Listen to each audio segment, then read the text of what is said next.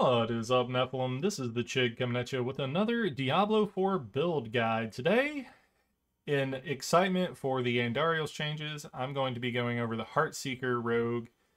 Super excited about it. This build is a lot of fun, and I'm looking forward to trying it with Andariel's and switching some things up. Before we get started, go and hit that like button, hit that subscribe button. Don't forget, hit that bell notification icon so you get notified every time I come out with a new video.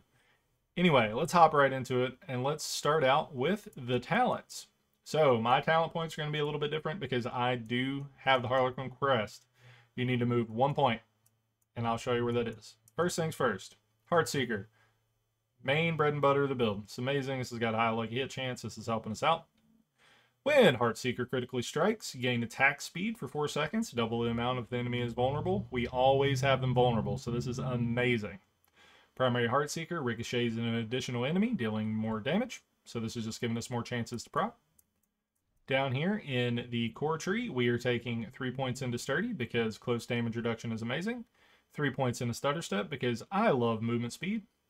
I have 1 point in Siphoning Strikes. This is the point you can move from Siphoning Strikes down to Shadow Step if you do not have the Harlequin crest. Then you'll be good to go. You'll have all the skills that you need for the way that I have this set up, and it'll be incredible. So, we're going to grab Weapon Mastery. Just dealing more damage based on what weapon you have is amazing. We love that. You're going to have Caltrops. This is going to give us a multiplicative damage for each second as they stand into things. And when we look at the gear, you'll see as your Caltrop duration increases, the amount of damage they take increases because it scales that way. It's really cool. Disciplined Caltrops. You have a increased critical strike chance, double against vulnerable enemies. Again, they're always vulnerable. Methodical Caltrops, if you want that, if you want the chill, you can do that, whatever works for you. Then we're going to get 3 points into Concussive. When you knock back or knock down an enemy, you gain increased critical strike chance. We're going to be doing this all the time. 1 point into Trick Attacks. When you critically strike a dazed enemy, they are knocked down. Great synergy, we're always dazing. 1 point into Dash, because Dash is amazing. And then enemies hit by Dash take increased critical strike damage for 5 seconds. We're just going to be dashing around like mad anyway. It's going to be great. So down here in the Subterfuge, we're going to grab Agile. This can be stacked. Woody Joe did a great video on how we can get basically 100% dodge chance. This is amazing. Look into it. It's pretty cool. We're going to put 1 point into Smoke Grenades. Enemies affected by smoke grenades take increased damage from us. And then we have lucky hit chance to reduce the cooldown, so we're going to be using smoke grenades all the time. 1 point into Poison Trap, 1 point in Enhanced Poison Trap. This is to proc some of the things in our Paragon Board and to CC. It's great. 3 points into Exploit, damage to injured and healthy enemies. Amazing. 3 points into Malice, increased damage to vulnerable enemies. Again, they're always vulnerable, so this is going to be great. Dark Shroud, this is our biggest defensive thing. The higher you go, the more damage reduction you get per stack. It's amazing. We don't even have this on our bar. I'll show you how we're procking this later. But they have a 14% chance not to be consumed, which is amazing. You get increased movement speed per Dark Shroud. So this is one way you can do it. Or if your gear's not up to par yet and you still need a little more crit chance, you can go ahead and grab Countering Dark Shroud, whichever works for you. I prefer the movement speed. My gear's pretty decent, so I can't complain too much. Down here in the imbuement section, we're just picking up 3 points in Frigid Finesse because we deal multiplicative increased damage to chilled enemies and frozen enemies. It's amazing when we stagger bosses, their health just deletes. This is why this is the best thing for us to have on our neck pieces. I still don't have one. I've been farming forever, but one day. So down here in the ultimate skill, you can see we do not have any of the ultimates. 3 points into Trap Mastery. When a trap activates, you gain increased critical strike damage against vulnerable and crowd control enemies. As you saw earlier, we have it set up where when it activates, it crowd controls. 1 point into Adrenaline Rush. This does us no good except to get us down to haste, which is going to give us movement speed. We're never below 50% max energy, so we never get the increased attack speed. Last but not least, Victimize. This is what makes the build work. Dealing direct damage to a vulnerable enemy has a 50% chance to cause an explosion, dealing 394% of the original damage to them and surrounding enemies. It is increased by 120% of your vulnerable damage bonus. I have 1,614 vulnerable damage. This is a lot. This is incredible. This is a lot of damage that's popping off, right? It's great. So let's go ahead and talk about the Paragon Board. Before we get started on the Paragon Board, first thing I want to tell you, do not forget, do not cookie cutter the Paragon Board. A lot of times you might need something else that's not there, right? So the biggest thing is you activate the glyphs and you get things that you need, because you may need a little more resistances, you may need a little more HP, you may need a little more armor. For example, this one gives us damage and dexterity, but if you went over here, it gives you armor and dexterity. You know, if you're not quite armor capped, but you can get it here, there you go. Here's some more armor. Here's some more armor. Here's some more strength, right? Here's some more armor. Make sure you're paying attention to what you need in your Paragon board and don't always blindly follow something else. So, first thing we got here, I have control on this first one. Increased damage to slowed, chilled, or frozen enemies. It's amazing. We slow, chill, and freeze everybody. It's great. Also increased damage to crowd control enemies. We always crowd control. It's amazing. So first one we roll up to here is going to be the exploit weakness, because whenever you deal damage to a vulnerable enemy, they take increased damage for you 6 seconds, up to 25%. This is all the time, so we love this. The glyph we're using here is Ranger. Super easy to activate here. Also, don't forget, you know, more vulnerable damage, more vulnerable damage. If you need more healing, if you need more healing, if you need more intelligence, right? Just make sure you're paying attention to what you need. Over here, more damage to injured enemies, right? Make sure you're paying attention to these blue ones. Need more armor? There's more armor, right? So there's that. Then we are going to move up into the Deadly Ambush, which is awesome. Love this one. Come over here. Again, poison resistance, poison resistance. Make sure you're paying attention, because if you need more res, there you go. There's more res. So we're going to grab this. Increase critical strike damage to enemies affected by trap skills. We're using Poison Trap. Also, Caltrip counts as a trap. Don't forget that. Glyph, we are using Exploit here because increased damage to vulnerable targets, which is amazing. This is also instant vulnerability when we first hit them. So this is just popping off immediately. Then we are going to go over here into the Cheap Shot node, which is awesome. Love this one. Increased damage for each nearby enemy that is crowd control, up to 25%. When your trap knocks them down, or when they're all slowed, or when they're all dazed, those are all crowd control. So this is all the time. Again, don't forget, here's some armor, here's some armor. Damage reduction from slowed enemies. We slow them all the time, right? Then over here we got Chip. Physical damage increased. Take from you by 1% up to 10% for 15 seconds. Awesome. We're just dealing increased physical damage. That's all we're doing. Then you're going to pop down over here back to the second board we went to, as you can see. Going to move over into the Lyrana's Instinct board. We're not going to get it, but this is how we're going to have it set up. We are going to be grabbing Ambush here. Easy to activate in this board. Moving on up to the next board. Increased damage to enemies affected by our trap skills, which all the time because we have caltrips and stuff, right? Again, make sure you're paying attention to some of the defensives you need. Move your skills around the way you need it. Got more poison res. See, I came down to grab this because I needed that. You can move points around. You know, if you didn't need that, maybe you come down here and get this attack speed. Make sure you're paying attention to what you need, and you can min-max from there. Then we're moving on up.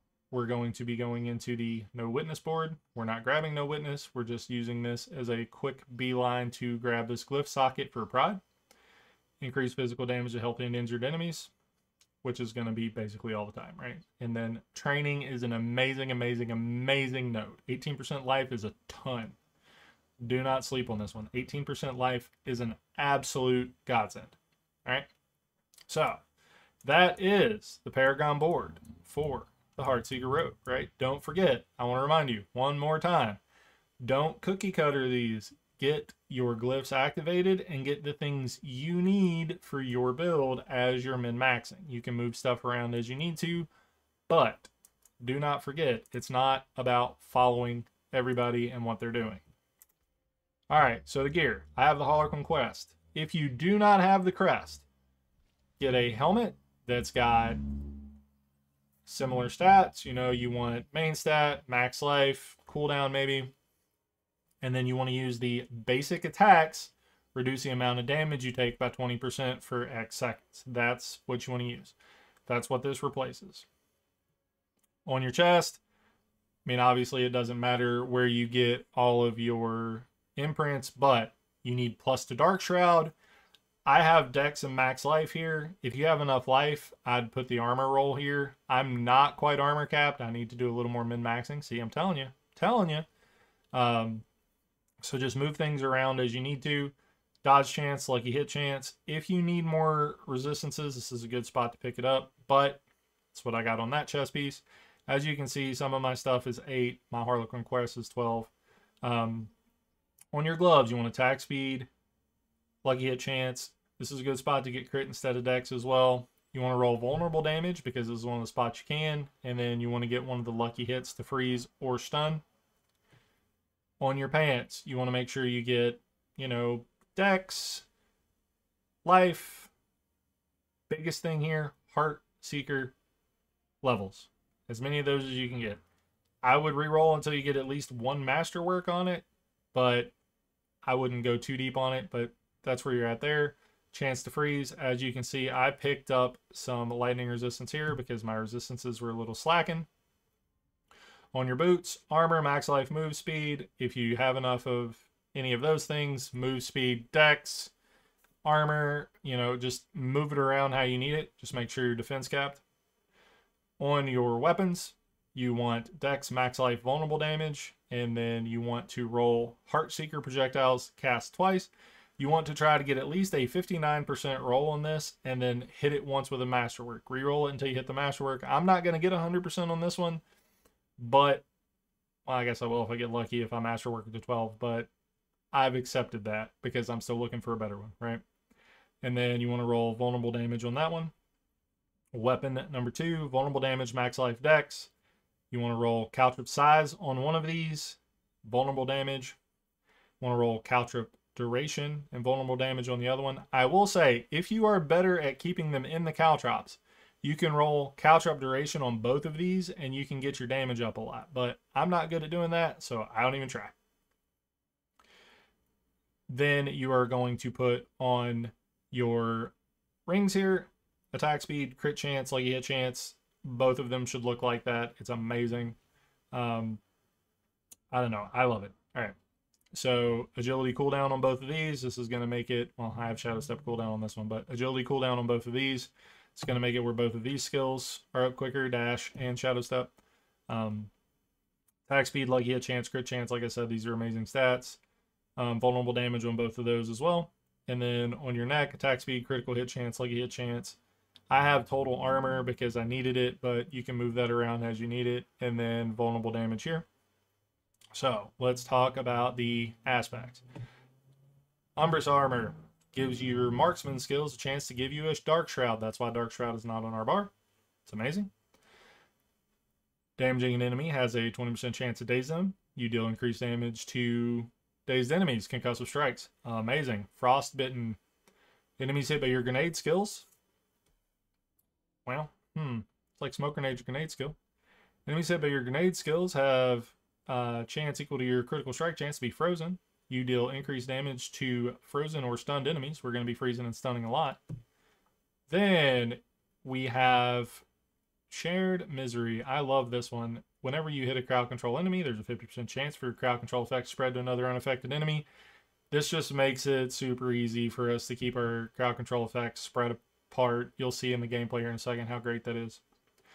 Damaging an enemy with a basic skill. We love Moonrise Aspect. This is just going to give us more damage on our Heartseeker. It's going to scale our attack speed. It's going to make our victimize hit harder. It's just all around the best thing we have. That's why it's on our two-hander.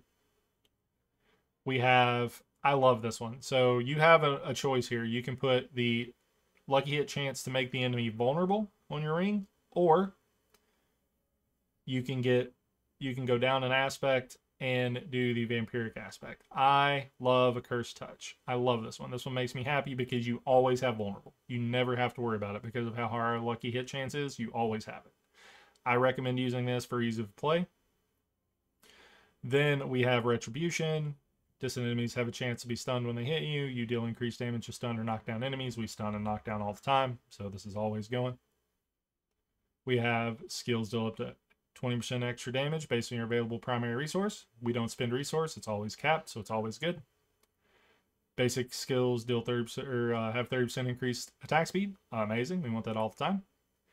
And then we want the adaptability aspect here to give us more damage on our basic skills. We have that on the amulet because it's second best to Moonrise and is just going to be giving us a flat increased damage. All right, so I'm going to show you guys an 89 real quick. I normally do 99, but I'm not feeling actually having to think. So I'm going to show you how this works. If you have an elixir of advantage, attack speed and lucky hit, pop it and go in here. So on an 89, I will likely not have to push anything except Heartseeker because of how this build works. It's amazing. Let me show you exactly what we're doing and we'll roll through it, and it is just chef's kiss. If it ever loads. But we'll see.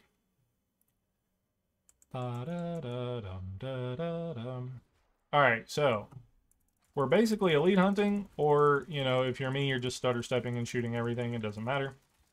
The big thing here is you want to make sure you are keeping everything going. When you have an elite or something, go ahead and throw a smoke grenade on them. And you will literally just fly through these, right? Like, yeah, I went over and hit a dead end. Cool. So now we're just going to keep rolling back this way. You don't have to kill everything. Like, you can elite hunt with this if you would like.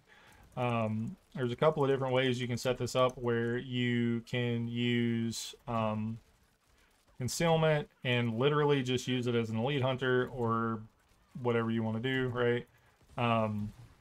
Big thing here is make sure you're taking out the guys who deal the reduced damage because they make it real tough to take out everybody else, right? So as you're rolling through, make sure when you got an elite, just hit it with a smoke grenade, keep rolling through, keep rolling through. And this is the gameplay, right? If you can stay away from them, stay away from them. If there's a big pack, take the big pack, right? But otherwise, just bonk the elites and do what you do, right? Like, it's super easy, right? Like, and your damage is super consistent and super chill and super easy. We're already, you know, halfway done. We've been in here a minute and 30 seconds or something. Like, it's not ever, like, this one's super easy to play, guys. Your only source of getting out of CC, though, is your shadow step. So if you can avoid it, try not to use it as mobility as much. I'm real guilty of doing that, so it's kind of why I'm trying to point that out. I'm real good about using it as a mobility skill instead of waiting and using it for something, you know, that might save my life. Another thing, too, if you're like me and you like to use the evade mechanic a lot, you can get the attacks reduce your evade cooldown on your boots, and it makes it where you can just shoot, barrel, do, barrel. You know, like, I enjoy doing that. That's kind of the thing I do. That's one of the reasons I'm trying to put together Woody's grenade build to see how it goes, especially with the changes we're getting on Tuesday. That's gonna be, it's gonna be nice, right? It's gonna be good. It's gonna be good. So we have already almost spawned the boss. Not even 3 minutes in yet, so we're just rolling on through. Ooh, that's a nice big pack. Oh, look, we got the boss. So when you are in here, you can do what you need to do. I would recommend making sure you go ahead and put down your caltrops. As the boss gets staggered, go ahead and make sure you have all of your debuffs on them so they take as much damage as possible. And yeah, we're good, right? You're just doing what you need to do, right? Easy money. Easy, right? Got there, did it, no problems.